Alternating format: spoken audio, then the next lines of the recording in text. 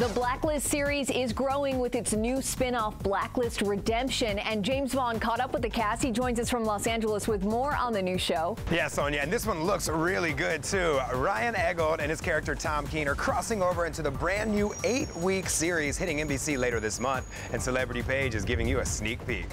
Whatever you think you know about Tom Keene, forget it. The Blacklist Redemption. Where are we getting redemption from? Oh, goodness. Well, we're getting redemption from the horrendous sins we've committed all our life. 3 of the most dangerous blacklisters teaming up. We have like a Mission Impossible type gang that comes together and everybody has their specialty. Susan Hargrave's a brilliant strategist. Matthias Solomon, one of my best men. I trusted you to work with him, and you shot him. I think the Blacklist is very... Ryan's co-star, Famke Janssen, crashing our interview saying, what? Sexy.